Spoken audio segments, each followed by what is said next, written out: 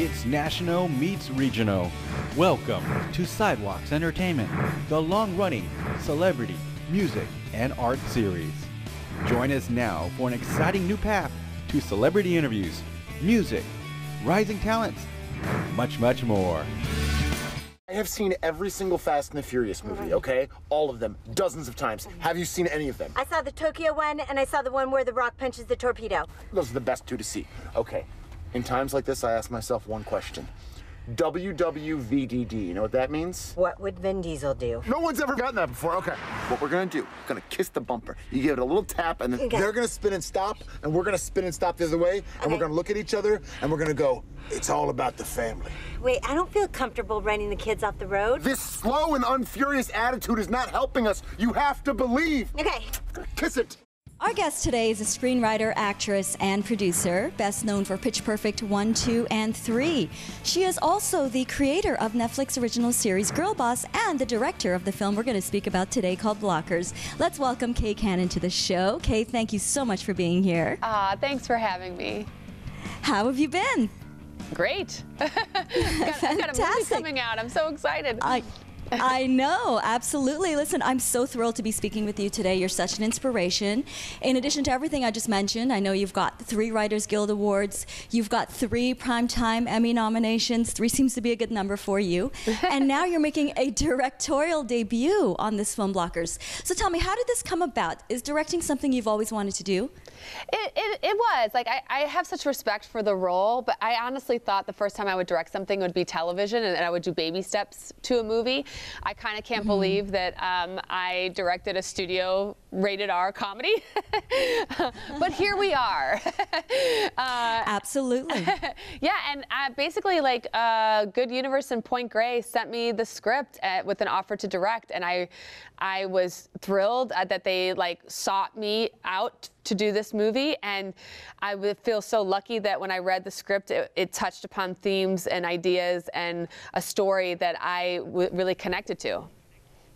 Amazing. I mean, congratulations for being one of the brave female crusaders in this male-dominated space of this raunchy coming-of-age comedy genre. I do what I can.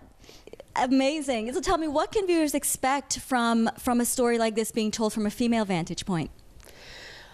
Oh, good question. I mean, I think that, even though, you know, girls and boys have the same wants and desires, they are shifted a little bit. You know, they represent, from our perspective, from a female perspective, it's different in that our 3 daughters have different reasons why they want to lose their virginity.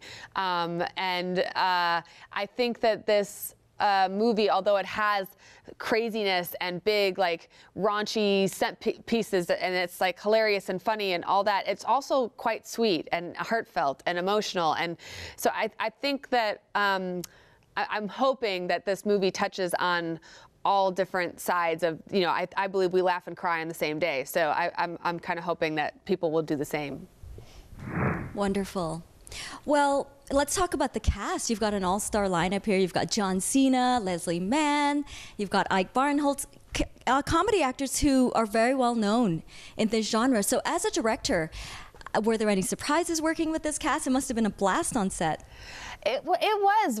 There wasn't too many surprises. It's interesting that, I mean, John Cena is well known, obviously, for being a wrestler. Yeah. But in terms of, this big of a role in a rated R movie, a comedy, in terms of him being one of the leads, that's pretty new for John, you know? And what was so great is, myself being a first-time director, he and John taking on a bigger role in a comedy, we both felt like newbies. And luckily, we had such a wonderful working relationship because he's incredibly coachable. When you're an athlete, you're coachable. And I happen to have been an athlete growing up as well. And I like people who are coachable, and I really respond to that, and he the same back to me.